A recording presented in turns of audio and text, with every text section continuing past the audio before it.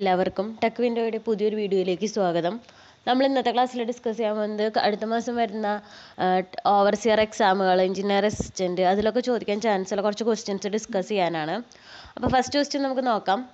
Continuity equation is based on the law of conservation of. Continuity equation എന്ന് പറയുന്നത് based on law of conservation of എന്താണെന്നാണ് question. Momentum, energy, velocity, mass. ഇതിലേതാണ് law of conservation, ഏത് law of കൺസർവേഷനായിട്ട് relate ചെയ്താണ് continuity equation? Momentum, energy, velocity, mass. Option D mass ആണ് അതിൻ്റെ answer. അപ്പോൾ നമുക്ക് എന്താണ് ഈ കണ്ടിന്യൂറ്റി ഇക്വേഷൻ എന്ന് നോക്കാം അല്ലേ. ഇതൊരു ഫിഗർ തന്നിരിക്കുന്നത് ഒരു പൈപ്പിൽ കൂടെ ഒരു ഫ്ലൂയിഡ് ഫ്ലോ ചെയ്യുന്നുണ്ട്. Fluid flow is the volume of the fluid that moves past a certain point per unit time. അപ്പോൾ ഒരു പോയിന്റിൽ കൂടെ പെർ യൂണിറ്റ് ടൈമിൽ പാസ് ചെയ്യുന്ന ഫ്ലൂയിഡിനെ, വോളിയം ഓഫ് ഫ്ലൂയിഡിനെയാണ് നമ്മൾ ഫ്ലൂയിഡ് ഫ്ലോ എന്ന് പറയുന്നത്. That is Q is equal to, fluid flow represent ചെയ്ത് ക്യൂ ആണ്. Q is equal to V/T, volume per unit ടൈമിനെയാണ് നമ്മൾ ഫ്ലൂയിഡ് ഫ്ലോ എന്ന് പറയുന്നത്.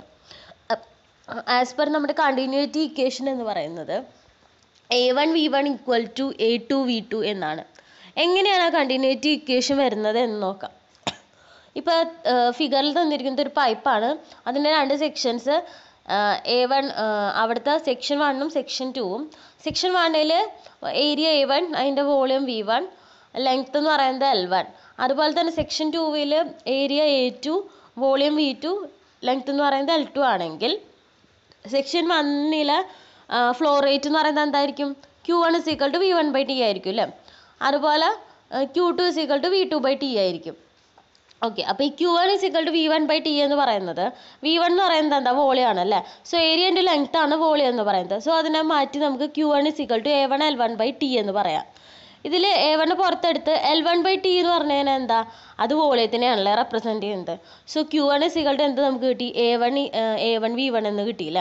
അതുപോലെ Q2 is equal to A2V2 എന്ന് കിട്ടില്ലേ. അപ്പോൾ ഒരു ഇതിൽ കൂടെ ഫ്ലോ ചെയ്യുന്ന ഫ്ലൂയിഡിൻ്റെ അളവ് സെയിം ആയിരിക്കുമല്ലോ. So Q1 is equal to Q2 ആണ്. ദാറ്റ് മീൻസ് എന്താ ഇതിനെ കിട്ടുന്നത്? നമുക്ക് A1 V1 is equal to A2V2 ആണ്. അപ്പോൾ ഇതാണ് കണ്ടിന്യൂറ്റി ഇക്വേഷൻ എന്ന് പറയുന്നത്. A1 V1 equal to A2V2 ആണ്. അതുപോലെ continuity equation is based on the law of conservation of mass ആണ്. ഓക്കെ, ഇനി നമുക്ക് അടുത്ത ക്വസ്റ്റ്യൻ നോക്കാം. Which of the following is used to measure the discharge? Discharge measure ചെയ്യാൻ താഴെ തന്നിരിക്കുന്നതിൽ ഏതാണ് ഉപയോഗിക്കുന്നത് എന്നാണ് question. Current metre, വെഞ്ചൂരി metre, പിറ്റോ tube, ആനിമോമീറ്റർ. ഇതിൽ ഏതാണ് ഡിസ്ചാർജ് മെഷർ ചെയ്യാൻ വേണ്ടിയിട്ട് ഉപയോഗിക്കുന്നത്? വെഞ്ചൂരി മീറ്റർ ആണല്ലേ. വെഞ്ചൂരി മീറ്റർ ആണ് ഡിസ്ചാർജ് മെഷർ ചെയ്യാൻ ഉപയോഗിക്കുന്നത്. ആനിമോമീറ്റർ എന്തിനാണ് ഉപയോഗിക്കുന്നത്? കാറ്റിൻ്റെ ദിശ അളക്കാൻ വേണ്ടി ഉപയോഗിക്കുന്നതാണ് ആനിമോമീറ്റർ. ഇനി പിറ്റോ ട്യൂബ് എന്തിനാണ് മെഷർ ചെയ്യുന്നത്? ഫ്ലൂയിഡിൻ്റെ വെലോസിറ്റി മെഷർ ചെയ്യാൻ വേണ്ടി ഉപയോഗിക്കുന്നതാണ് അല്ലേ പിറ്റോ ട്യൂബ്. ഇനി അടുത്ത ഓപ്ഷൻ എന്താ? Current metre. കറന്റ് മീറ്റർ എന്തിനാണ് ഉപയോഗിക്കുന്നത്? It is used for the accurate determination of the current velocity in waterways, channels, reverse, see. അപ്പോൾ ചാനൽസിലും അതുപോലെ റിവേഴ്സിലൊക്കെ കറണ്ട് വെലോസിറ്റി മെഷർ ചെയ്യാനാണ് നമ്മൾ കറണ്ട് മീറ്റർ ഉപയോഗിക്കുന്നത്. It's also used for polluted water currents. Polluted water കറൻസിലും അത് ഉപയോഗിക്കുന്നുണ്ട്. അപ്പോൾ നമുക്ക് 4 ഓപ്ഷൻസ് ആണ് തന്നിട്ടുണ്ടായിരുന്നത്. അതിലേതാണ് ഡിസ്ചാർജ് മെഷർ ചെയ്യുന്നത്? വെഞ്ചൂരി മീറ്റർ ഡിസ്ചാർജ് മെഷർ ചെയ്യാൻ, പിറ്റോ ട്യൂബ് വെലോസിറ്റി മെഷർ, ഫ്ലൂയിഡിൻ്റെ അതിൻ്റെ ഫ്ലോ വെലോസിറ്റി മെഷർ ചെയ്യാൻ, അതുപോലെ കറണ്ട് മീറ്റർ എന്ന് പറഞ്ഞു കഴിഞ്ഞാൽ കറണ്ട് വെലോസിറ്റി, അതായത് വാട്ടർ വേസിൻ്റെ ചാനൽസിൻ്റെ ഒക്കെ അവിടുത്തെ കറണ്ട് വെലോസിറ്റി മെഷർ ചെയ്യാനാണ് കറണ്ട് മീറ്റർ. പിന്നെ അനിമോമീറ്റർ കാറ്റിൻ്റെ വേഗത അളക്കാൻ വേണ്ടിയിട്ട്. ഓക്കെ, ഇനി അടുത്ത question. The point immersed in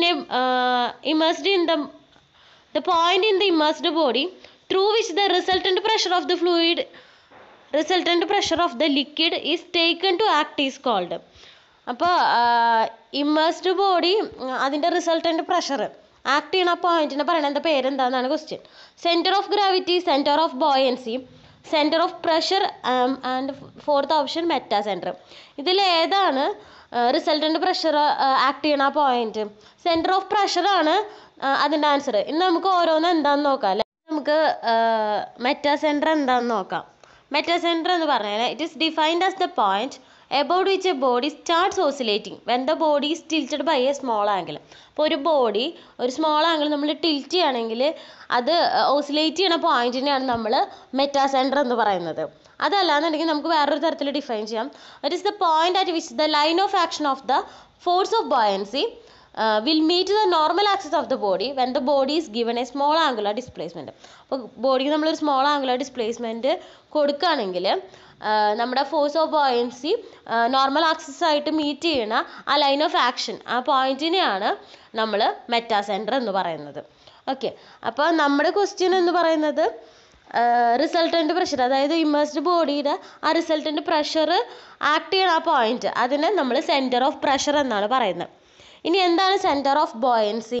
the point through which the force of buoyancy is suppose to act, അതിനെയാണ് നമ്മൾ സെൻറ്റർ ഓഫ് ബോയൻസി എന്ന് പറയുന്നത്. അപ്പോൾ ബോയൻസി ഫോഴ്സ് ആക്ട് ചെയ്യണ ആ പോയിന്റിനെയാണ് സെൻറ്റർ ഓഫ് ബോയൻസി എന്ന് പറയുന്നത്. മെറ്റാസെൻറ്റർ നമ്മൾ പറഞ്ഞു അല്ലേ, ഒരു ബോഡി ഓസിലേറ്റ് ചെയ്യാൻ സ്റ്റാർട്ട് ചെയ്യണം, ടിൽറ്റ് ചെയ്ത് വിടുകയാണെങ്കിൽ അത് it is start to oscillate, ആ പോയിന്റിനെയാണ് നമ്മൾ മെറ്റാസെൻറ്റർ എന്ന് പറയുന്നത്. ഓക്കെ, ഇനി നമുക്കൊരു ടേം കൂടി ഉണ്ട് മെറ്റാസെൻറ്റർ പറഞ്ഞതുകൊണ്ട് പറയാണ്. എന്താണ് മെറ്റാസെൻട്രിക് ഹൈറ്റ്? മെറ്റാസെൻട്രിക് ഹൈറ്റ് എന്ന് പറഞ്ഞു കഴിഞ്ഞാൽ it is the distance between the മെറ്റാസെൻറ്റർ of the floating body and centre of gravity. Floating body, അതൊരു ഫ്ലോട്ടിംഗ് ബോഡിയുടെ അതിൻ്റെ മെറ്റാസെൻറ്ററും സെൻറ്റർ ഓഫ് ഗ്രാവിറ്റിയും തമ്മിലുള്ള ഡിസ്റ്റൻസിനെയാണ് നമ്മൾ മെറ്റാസെൻട്രിക് ഹൈറ്റ് എന്ന് പറയുന്നത്. ഓക്കെ, അപ്പോൾ മെറ്റാസെൻട്രിക് ഹൈറ്റ് എന്ന് പറയുന്നത് it is the distance between മെറ്റാസെൻറ്റർ of the floating body and the centre of gravity. Okay, ഇനി സെൻറ്റർ ഓഫ് ഗ്രാവിറ്റി എന്ന് പറഞ്ഞാൽ എന്താ? സെൻറ്റർ ഓഫ് ഗ്രാവിറ്റി എന്ന് പറയുന്നത് ഒരു ബോഡിയുടെ കമ്പൈൻഡ് മാസ് കോൺസെൻട്രേറ്റ് ചെയ്തിട്ടുള്ള പോയിന്റിനെയാണ് നമ്മൾ സെൻറ്റർ ഓഫ് ഗ്രാവിറ്റി എന്ന് പറയുന്നത്. അപ്പോൾ ഇതിൽ പറഞ്ഞിട്ടുള്ള 4 ടേമുകൾ നമ്മൾ എക്സ്പ്ലെയിൻ ചെയ്തു. അപ്പോൾ നമ്മുടെ ക്വസ്റ്റ്യൻ്റെ ആൻസർ എന്ന് പറയുന്നത് സെൻറ്റർ ഓഫ് പ്രഷറാണ്. ഓക്കെ, അടുത്ത question, sensitivity of A bubble tube can be increased by. ഒരു ബബിൾ ട്യൂബിൻ്റെ സെൻസിറ്റിവിറ്റി എങ്ങനെയാണ് increase ചെയ്യാന്നാണ് question. Decreasing the length of the bubble, increasing the diameter of the bubble tube, increasing the viscosity of the liquid, decreasing the radius of curvature of the tube. അപ്പോൾ ഇതിനെ ഒരു bubble ട്യൂബിൻ്റെ sensitivity എങ്ങനെ increase ചെയ്യുക? Option B ആണ് അതിൻ്റെ answer, increasing the diameter of the bubble tube. Bubble ട്യൂബിൻ്റെ diameter increase ചെയ്തിട്ടാണ് അതിൻ്റെ sensitivity increase ചെയ്യുക. ഓക്കെ, അപ്പോൾ നമുക്ക് എങ്ങനെയാണ് ഒരു ബബിൾ ട്യൂബിൻ്റെ സെൻസിറ്റിവിറ്റി ഇൻക്രീസ് ചെയ്യാന്ന് പറയാം. ഒന്നെന്ന് പറയുന്നത് increasing the diameter of the bubble tube. ഇനി അടുത്തതെന്ന് പറഞ്ഞു കഴിഞ്ഞാൽ അതായത് നമ്മുടെ ടെമ്പറേച്ചർ റൈസ് ചെയ്യുമ്പോൾ നമ്മുടെ ബബിൾ ട്യൂബിൻ്റെ സെൻസിറ്റിവിറ്റിക്ക് എന്ത് സംഭവിക്കും? ഡിക്രീസ് ചെയ്യും. അപ്പോൾ അതൊരു ഓപ്ഷനാണ്. ബബിൾ ട്യൂബിൻ്റെ സെൻസിറ്റിവിറ്റി ഡിക്രീസ് ചെയ്യുന്ന ഒരു ഓപ്ഷൻ എന്ന് പറയുന്നത് it is the rice in temperature ആണ്. Okay, because with the rice in temperature liquid expand ചെയ്യും, ബബിൾ ഗെറ്റ് സ്മോളർ, ബബിൾ സ്മോളറായി മാറും ചെയ്യും. അപ്പോൾ ബബിൾ ട്യൂബ് ഡിക്രീസ് ആവുന്നതെന്ന് പറയുന്നത്, അതിൻ്റെ സെൻസിറ്റിവിറ്റി ഡിക്രീസ് ആവുന്ന ഒരു റീസൺ എന്ന് പറയുന്നത് ടെമ്പറേച്ചർ ഇൻക്രീസ് ചെയ്യലാണ്. ഓക്കെ, അതുപോലെ സെൻസിറ്റിവിറ്റി ഇൻക്രീസ് ആവുന്നത് by increasing the diameter of the bubble ട്യൂബാണ്. ഇനി ഒരു ബബിൾ ട്യൂബിൻ്റെ സെൻസിറ്റിവിറ്റി എന്ത് വെച്ചിട്ടാണ് നമ്മൾ ഡെസിഗ്നേറ്റ് ചെയ്യുക? ഒരു level tube, radius of A level tube വെച്ചിട്ടാണ് നമ്മൾ അതിൻ്റെ സെൻസിറ്റിവിറ്റി ഡെസിഗ്നേറ്റ് ചെയ്യുന്നത്. ഒരു ബബിൾ ട്യൂബിൻ്റെ സെൻസിറ്റിവിറ്റി ഡിപ്പെൻഡ് ചെയ്യുന്നത് എന്തൊക്കെയാണെന്ന് നോക്കാം. ഒന്നെന്ന് പറയുന്നത് radius of the curvature of the internal surface. Internal സർഫസിൻ്റെ radius of curvature ഒരു ഫാക്ടറാണ്. റേഡിയസ് ഗ്രേറ്റർ ആണെങ്കിൽ സെൻസിറ്റിവിറ്റിയും ഗ്രേറ്റർ ആയിരിക്കും. ഓക്കെ, അതുപോലെ diameter of the bubble larger ആണെങ്കിൽ സെൻസിറ്റിവിറ്റി ഗ്രേറ്റർ ആയിരിക്കും. നെക്സ്റ്റ് എന്ന് പറയുന്നത് length of the bubble. Length, larger the length larger is the sensitiveness. Length കൂടി കഴിഞ്ഞ് കഴിഞ്ഞാൽ സെൻസിറ്റീവ്നെസ്സും കൂടുതലായിരിക്കും. ഇനി viscosity and surface tension of the liquid. Viscosity, lesser the viscosity more it's sensitiveness. അപ്പോൾ വിസ്കോസിറ്റി കുറഞ്ഞു കഴിഞ്ഞ് കഴിഞ്ഞാൽ സെൻസിറ്റിവിറ്റി കൂടും. ഇനി smoothness of the finish of the internal surface of the tube. Internal സർഫസിൻ്റെ smoothness, greater the smoothness more is the sensitivity. The length of one division, greater the length of one division more is the sensitiveness. അപ്പോൾ ഇത്രയും കാര്യങ്ങൾ നമ്മുടെ സെൻസിറ്റിവിറ്റീനെ depend ചെയ്യുന്നതാണ്. അപ്പോൾ ഒന്നെന്ന് പറയുന്നത് bubble ട്യൂബിൻ്റെ sensitivity increase ചെയ്യുന്നത്, ഒന്ന് increasing the diameter of the bubble tube പറഞ്ഞു അല്ലേ. പിന്നെ radius of curvature, internal സർഫസിലെ radius of curvature കൂടുതലാണെങ്കിൽ സെൻസിറ്റീവ്നെസ് കൂടുതലായിരിക്കും. അതുപോലെ ലെങ്ത് ഓഫ് ദ ബബിൾ കൂടുതലാണെങ്കിൽ സെൻസിറ്റീവ്നെസ് കൂടുതലായിരിക്കും. പിന്നെ viscosity and surface tension, viscosity കുറവാണെങ്കിൽ സെൻസിറ്റിവിറ്റി കൂടുതലായിരിക്കും. ദെൻ സ്മൂത്ത്നെസ്, ഇൻറ്റേർണൽ സർഫസിൻ്റെ സ്മൂത്ത്നെസ് കൂടുതലാണെങ്കിൽ സെൻസിറ്റിവിറ്റി കൂടുതലായിരിക്കും. Then length of one division കൂടുതലാണെങ്കിൽ സെൻസിറ്റിവിറ്റി കൂടുതലായിരിക്കും. അപ്പോൾ ഇത്രയും ഫാക്ടേഴ്സ് സെൻസിറ്റിവിറ്റീനെ ഡിപ്പെൻഡ് ചെയ്യുന്നതാണ്. ഓക്കെ, അപ്പോൾ നിങ്ങൾക്ക് ഇന്നത്തെ ക്ലാസ്സിൽ ഡിസ്കസ് ചെയ്ത കാര്യങ്ങൾ മനസ്സിലായെന്ന് വിചാരിക്കുന്നു. എല്ലാവർക്കും താങ്ക് യു.